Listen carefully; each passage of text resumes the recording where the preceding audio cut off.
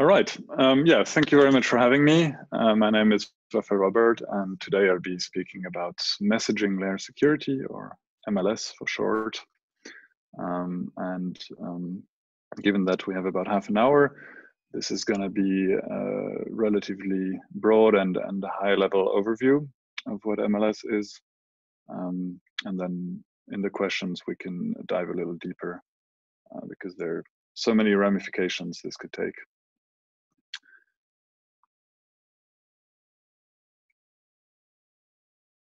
So, messaging layer security. On one hand, it's a name for a new protocol for end-to-end encrypted messaging. And at the same time, it is now also an IETF working group. It's been that for a bit over 2 years now. And so the big question that hopefully we can answer a bit today is why is this important now? Why do we need a new protocol for messaging again? There are already many out there with good security properties and that have already been deployed in larger production systems. As mentioned, I'm Raphael. I'm head of security. I work for Wire, and I've been involved with MLS quite a bit since the beginning. So these are the other institutions and companies that have been involved with MLS. Of course, it's not all of them. There's many more now.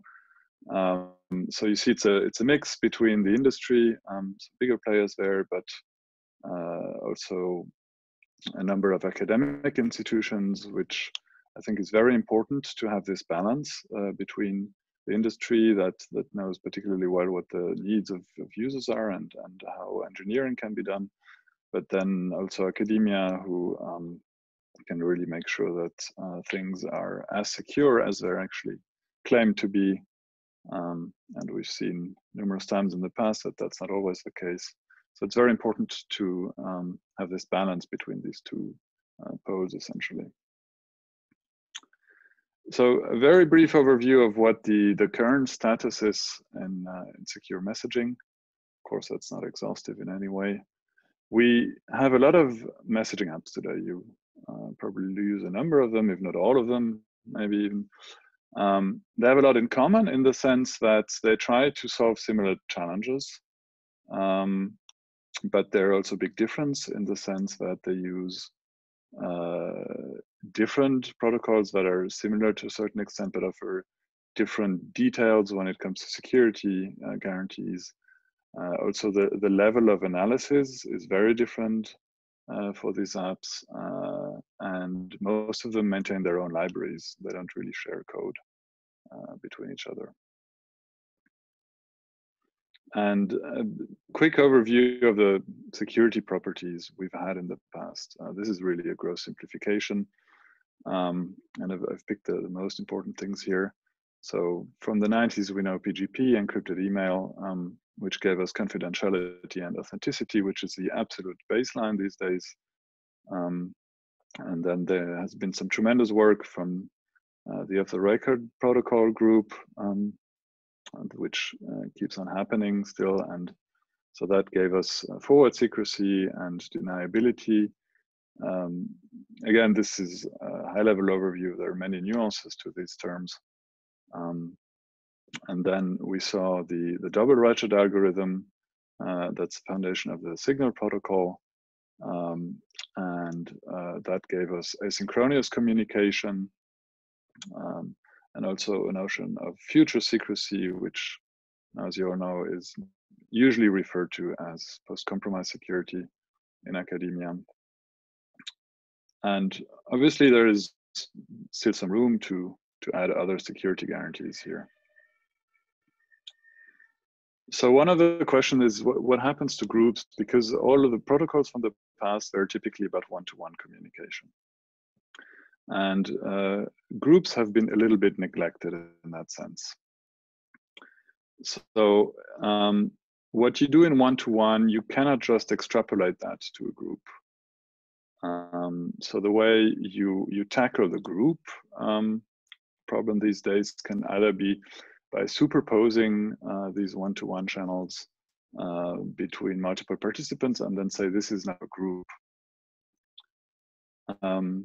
The problem there is that scalability is not a given at all, because you end up having a lot of connections between all of the participants.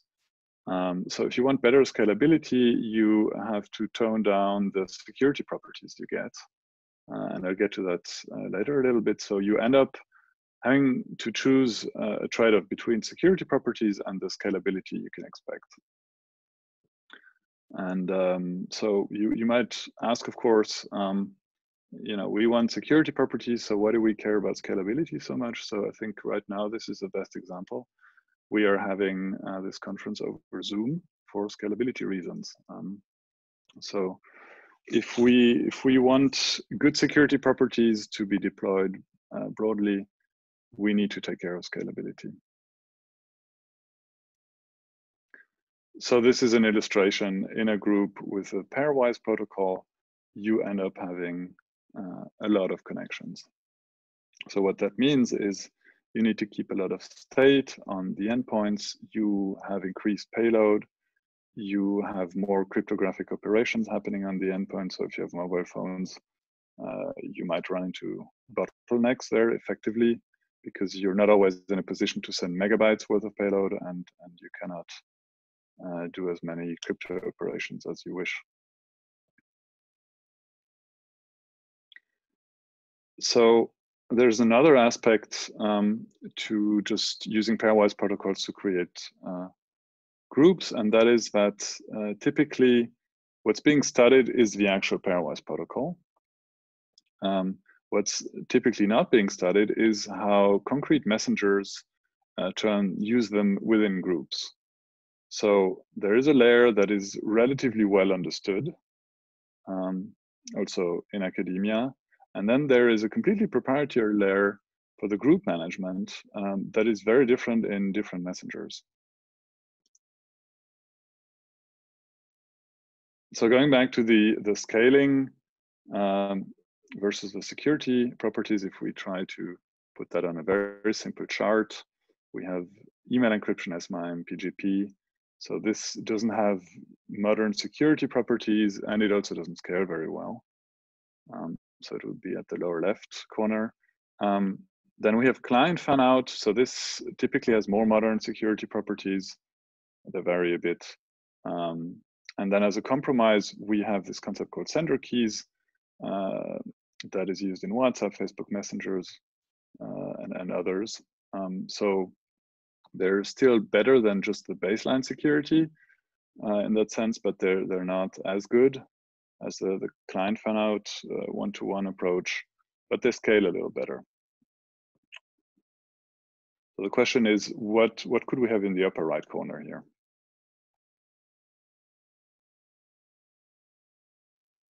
So if we are to design a new protocol, and we have the luxury to do it from scratch, and that was indeed the case for MLS, what would be the objectives so that we get good security properties, but also solve real life problems for existing messengers?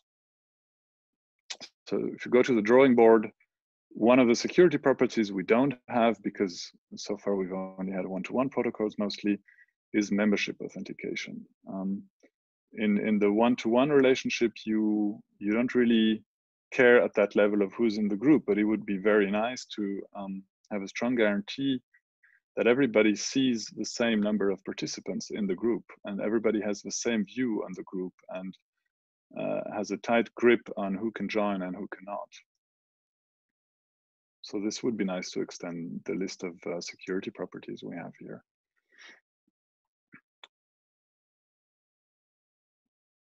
So on the more functional side, there's a number of things that are very important for real life deployments of secure messaging. One is the fact that a protocol should be asynchronous, which means that there shouldn't ever be a situation where two members have to be online at the same time. This is not intuitive. This is annoying from a user's perspective if this is a requirement. There's one example, I think, on the secret chats in Telegram. This is the case when you initiate one of those, you have to wait for the other party to come online first until you can actually text them. So this creates friction that we actually don't want for messaging, because a user typically doesn't want to bother with security. It should just be there. It should just work. But the average user doesn't want to see that all the time. We already spoke about group messaging. So one goal should really be to support large and also dynamic groups. It's important that there can be new joiners and people who leave the group all the time, and that this still works efficiently and also gives us good security guarantees in such a dynamic life cycle of a group. We also want multi-device support. So PGP was great in the 90s when everybody had at most a desktop PC, but now we have many devices, and it's completely natural to have messaging on more than one of them. And we also expect stuff to be synchronized among them. So this is definitely something we want to have for modern messaging. Also, federation. This is still something that is relatively new. I mean, there has been federation for non-secure messaging in the past. The idea here is that a messaging protocol shouldn't limit the applications you can have in the context of a federated environment. So if there's any question, federation in that context means that you can have more than one organization maintaining more than one server, and these servers are interconnected, and a user from organization A can send a message to a user from organization B. And last but not least, the whole thing should actually be usable. So this is very important. There's a lot of great ideas and great design about how to achieve really advanced security properties, but it's actually important that you can incorporate a protocol into existing applications without completely changing the user experience, without adding additional requirements of what users have to do, etc., or make assumptions that are simply not realistic.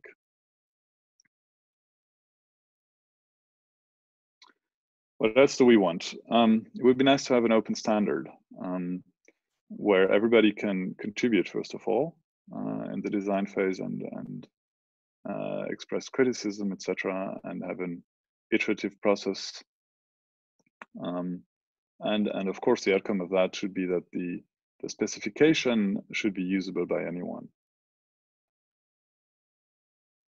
Code reuse would also be nice. So this is what we have in TLS, for example, and TLS has actually been something the MLS group has looked at a lot for a number of reasons.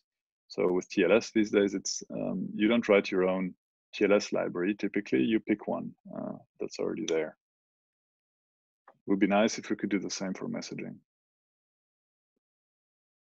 And as I already said earlier, it is absolutely crucial to have the involvement from the academic community for the security analysis. We saw that recently in TLS 1.3. And I think this is simply the future when it comes to these really critical protocols, that this interaction is there right away.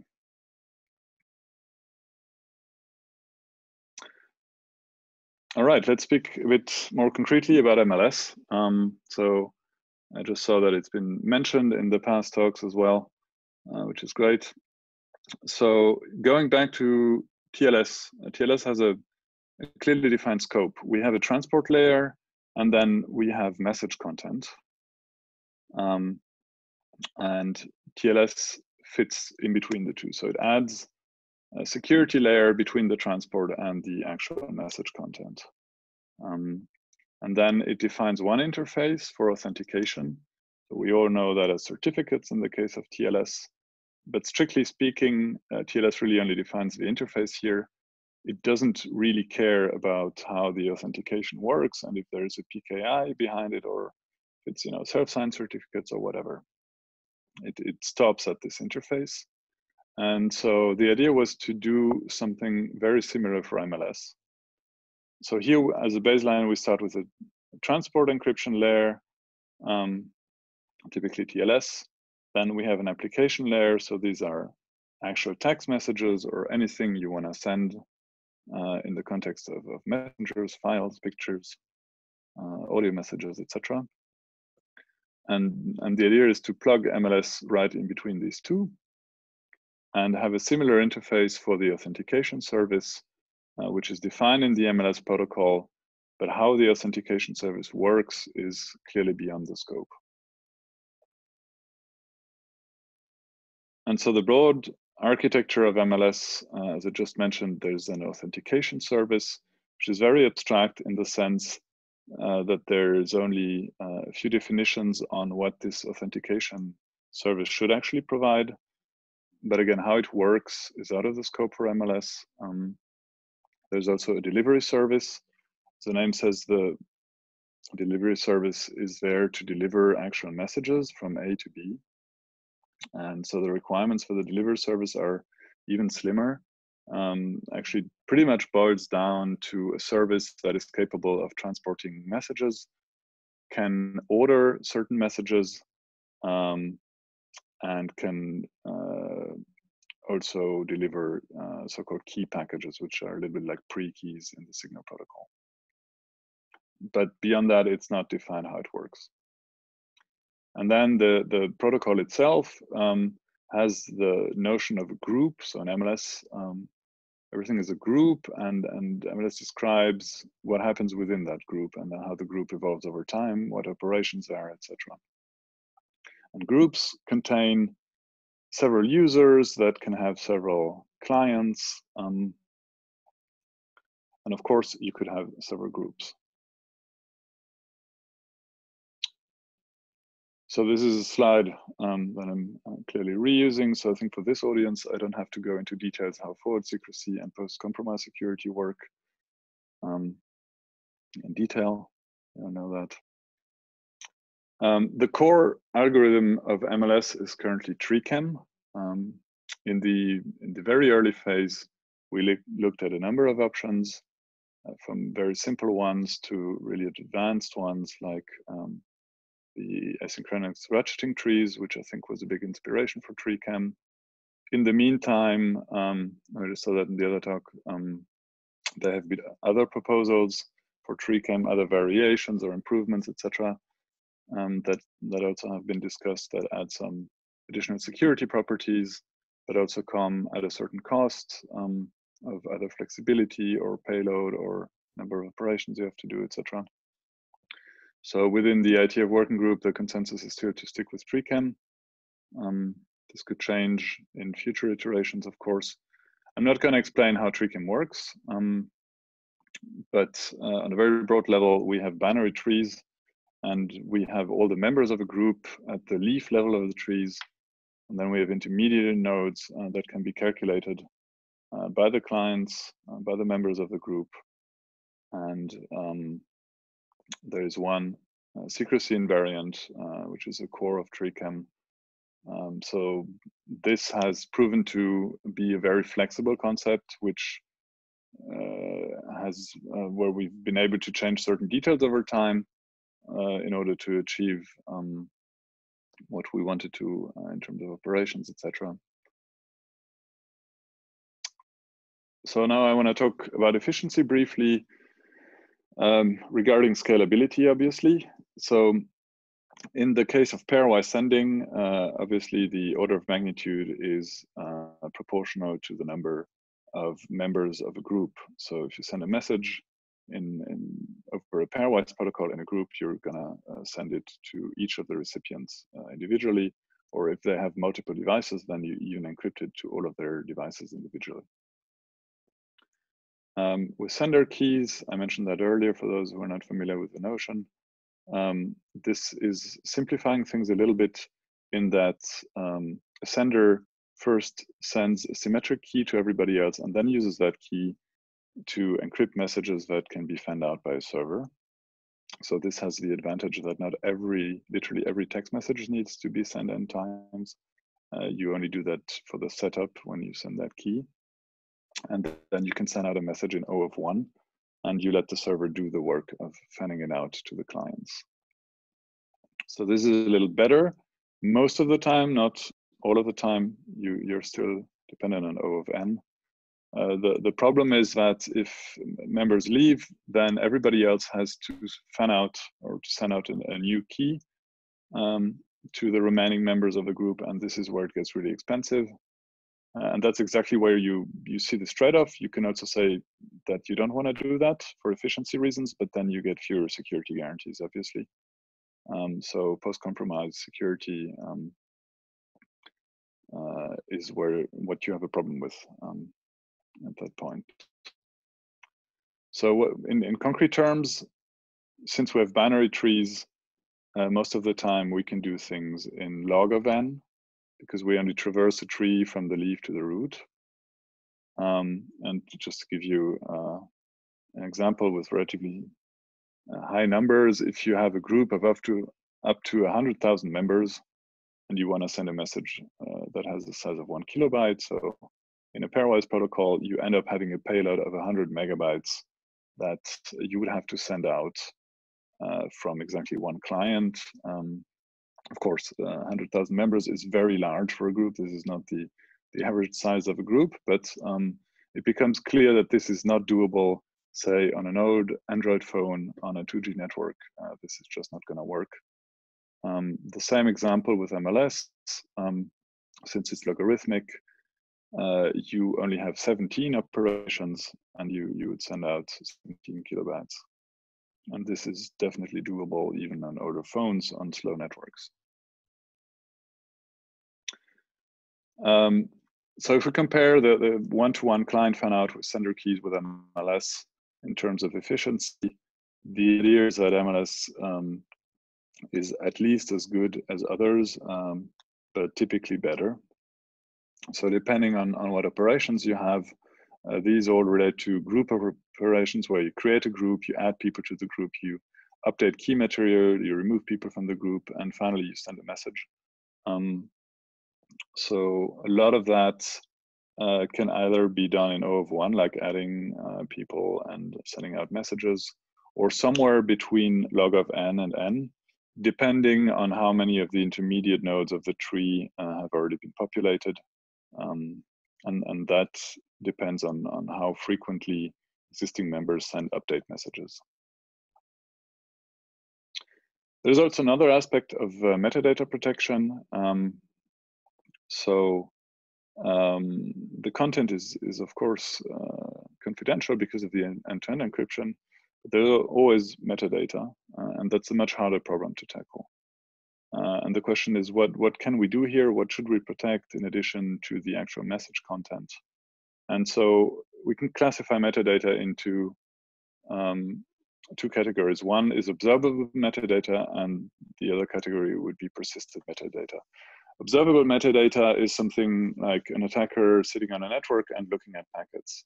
And so by design, this is sort of out of scope for a protocol like MLS, simply because you cannot solve it at that level. You have to apply changes to the overall architecture, like using mixed nets, onion routing, etc.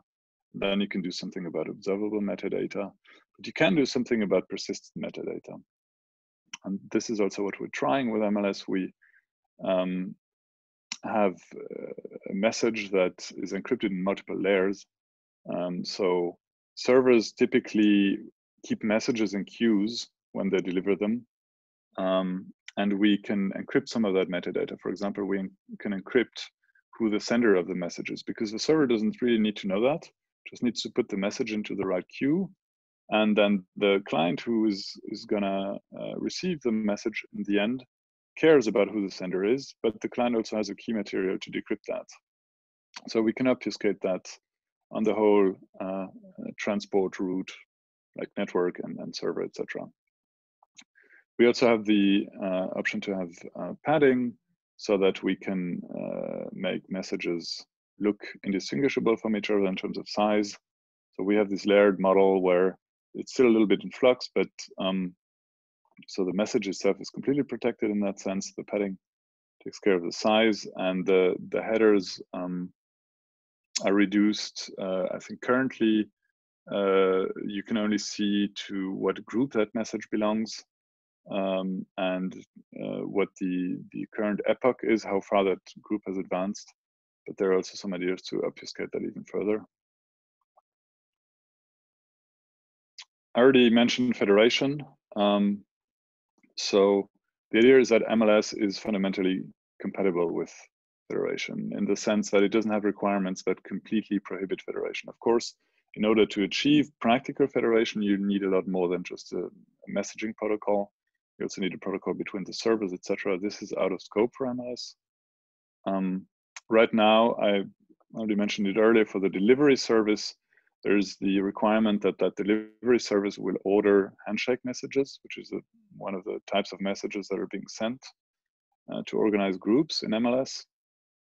And so if we can distribute this ordering problem across servers, then essentially we can do federation with MLS. So if we have multiple delivery services, we just need to see which one of them is actually going to order messages, and the other delivery services will literally just route messages. That's all they need to do.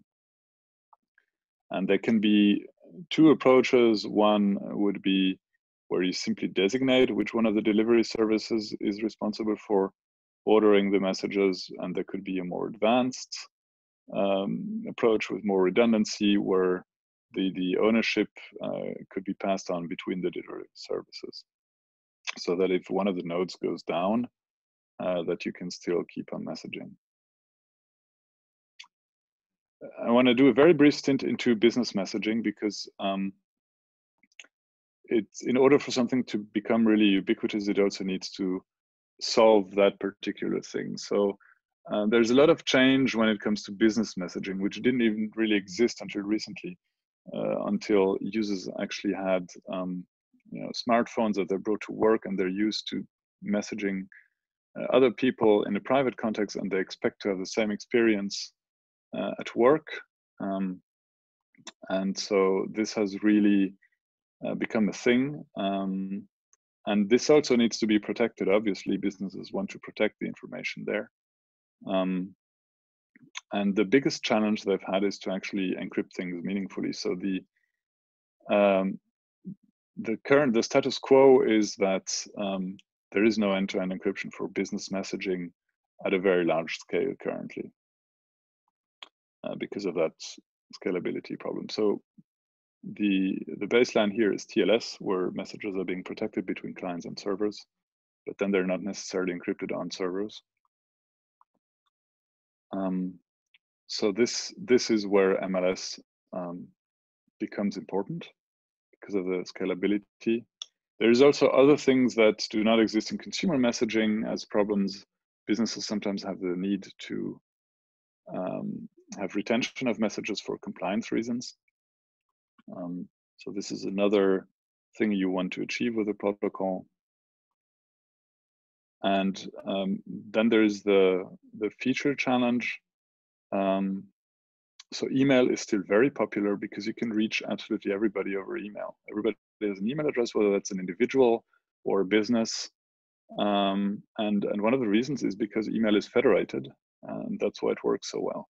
So this is definitely something, even though it's an incredibly old technology and can be criticized in many ways, it's still there, and there's a lesson to be learned from that fact. And this is where federation comes in, obviously, when it comes to MLS. So summary is that the idea is that MLS aims to be a new standard for secure messaging, and especially in large groups, with modern security properties that we've seen, and the whole thing should be robust, usable, and also an open specification. And ideally, this could be used for new solutions, but also for existing products that, for example, previously did not have any end-to-end encryption support. There is a website where you can find the current link to the current IETF docs. It's called messaginglayersecurity.rocks. So it's a good entry point. There is an IETF mailing list for MLS, obviously, as well. And so like I said, we started MLS a bit more than 2 years ago in the working group. We've made a lot of progress. And so the next step is to get to a state where we can have a last call, essentially, on things we want to have in this first iteration of MLS, and then give academia a bit of time to analyze things a little further. But we should soon be able to freeze a protocol enough, and so we're quite advanced in that sense. So that concludes my talk for today. Thank you very much for listening, and now I can take some questions.